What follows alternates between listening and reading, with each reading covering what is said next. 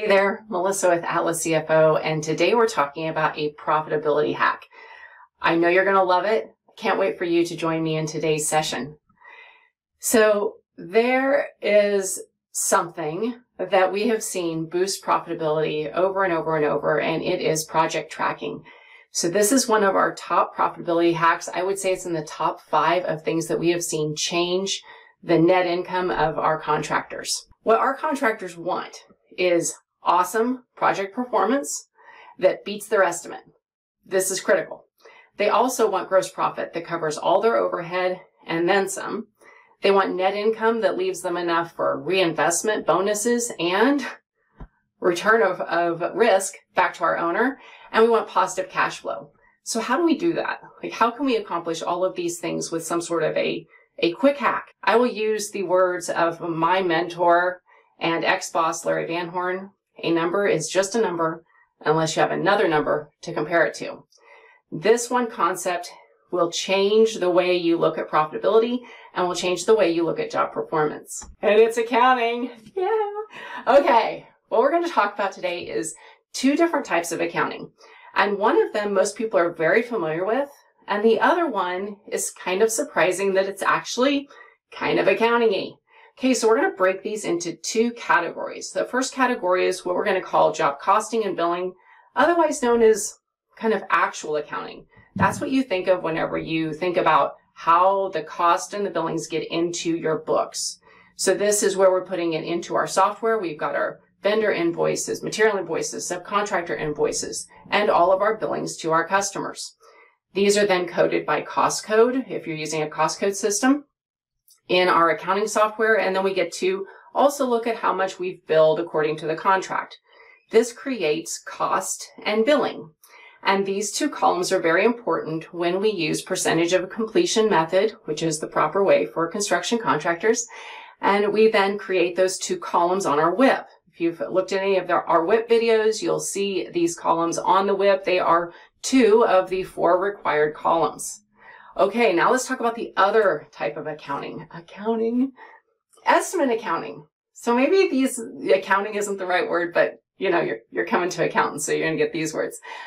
Estimate accounting is where we're tracking what is happening on the job. So this means that we're going to maintain the current contract amount, which includes change orders, back charges, anything that would affect our billing. It will be the estimate accounting, so anything that affects our cost estimate, our cost budget. That would include change orders, billing, overruns or underruns of our cost, anything that changes our total estimate. And I like to tell people on this one and on the first one, but on these 2, you want to kind of close your eyes and say at the end of the job, how much am I going to bill my customer and how much are we going to have in cost in this job? And this creates this estimate accounting. So we have to keep this up to date. We always have to know how much are we expecting. Otherwise, we can't compare it to the other number. Just remember our quote, a number is just a number unless you have another number to compare it to.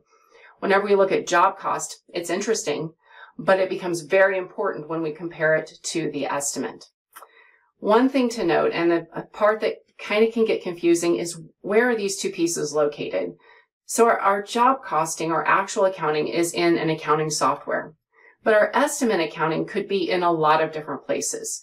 In a lot of our more robust softwares, we will see the estimate accounting done in the accounting software.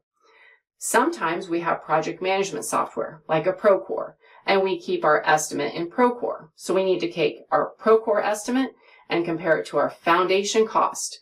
Or we could have, in foundation, we could have the contract and estimate, but it has to be maintained, and then we can compare it to our actual cost. So you have to think about where do you keep these 2 types of accounting, and then how can you bring them together so you can compare them. Another interesting point about this tracking system is who does it. So in job accounting, it's accounting. It's in the accounting software, the accounting department, the accounting people. When we talk about the estimate accounting, it could be done by a whole list of people. It could be project manager, estimator, project coordinator. Sometimes even our owners are involved in it. Sometimes accounting. But if it is your accounting department that maintains this estimate accounting, they have to receive inputs from someone else. They actually don't know how the job is going. So you're going to have to provide that information if they are the ones that maintain it. So how is it used?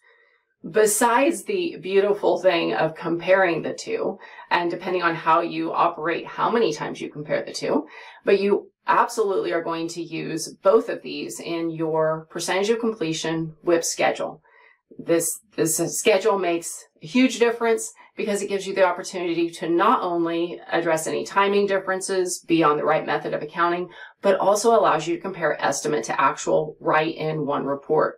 So you have to have both your actual accounting, your two actuals, billings and costs, and then you have to have your two estimates, your estimated contract and your estimated cost, in order to make that contract schedule, WIP schedule, percentage of completion schedule work. You also have to make sure that you have proper cutoff whenever you're dealing with your actuals so that you know that you're comparing the right time frame actuals to the right time frame estimates. That way you know you always got apples to apples. When we think about estimate accounting, this actually controls a whole bunch of things in your organization, and sometimes this is kind of shocking whenever you recognize everything that happens when we have proper estimating accounting, meaning we have the proper contract at all times and we have the most up-to-date estimated cost at all times. These two items allow us to determine profitability, WIP schedule. It tells us how we're going to cash flow the job because we can see what that schedule is going to look like. It will tell us our backlog, and this enables us to do projections. This tracking of estimate to actual not only gives us all of the benefits of the WIP schedule, but it also gives us our forward-looking data. Without the estimate accounting, we are going to be more limited in what we can tell you your future. Okay, because both of these types of accounting are important, you have to figure out a way to make it work together, because sometimes it's two different groups. It's the accounting group and it's the ops team. So how are you going to get them all together so that we can create estimates to actual? The work in progress is my favorite, that building that report is my favorite way to do it, because that way you have a monthly system to track estimate to actual. And then you can convert to percent complete accounting. That one thing, I always say it's my one report to rule them all. That one report allows for a lot of these things to happen. You can also see cash flow from that. You can see backlog from that. The key to understanding here is this is not one person's job. Estimate to actual accounting is actually teamwork. And this one understanding of teamwork where everybody's coming together is what makes the tracking system work and what makes the profitability boost. I always like to bring it back to where are we in the layers of accounting. And although our estimating accounting touches all of these segments, where we're really focusing is getting into this transactions and the reconciliations. So we're still at the beginning stages of our accounting, and these two items that we're talking about, the actual accounting, cost and billings, and the estimate accounting for our contract and estimated costs, are used in the transactions and the reconciliations. They're actually part of our accounting framework before financial statements. So this is really a foundational item that gives us the ability to track performance, increase profits, and produce financial statements. So what can you do? What can you do? Like, okay, I want to engage more in this tracking system. What can I do? So the first question is, how can you easily address and find and compare these two? Is it going to be something in your accounting software? Is it going to be something in a spreadsheet? Is it going to be something in project management software? Just take a minute and figure out where everything is located so that you could compare them. Next, who's in charge of this? So if you have an accounting team, accounting person, you'll know that the actual cost and billings are for that person. Who is in charge of the contract and estimated cost? And then how can those two work together so that you can have one comprehensive system? Now that comprehensive system could be the accounting software. That's an answer. You just have to make sure that you have all the inputs going in there.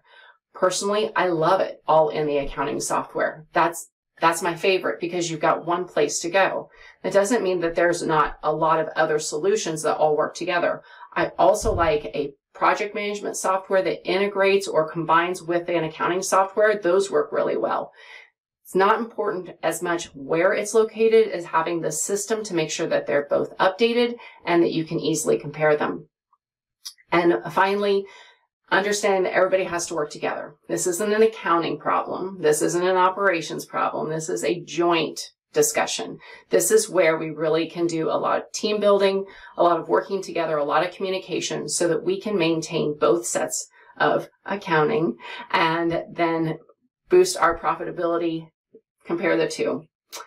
I'm going to add one last thing to why this is so important before we leave each other today, which is whenever you have a budget, you naturally want to beat it. And this is really the premise behind this tracking system. Whenever you know what your number is you're trying to beat, you're just like, oh, I can do it. It's like going into your favorite store, but you have only, the $100 bill. That's all you can spend. And this makes such a big difference for us because we are all naturally competitive, especially in this industry. We have some natural competition in our bodies. Like we just want to beat the number.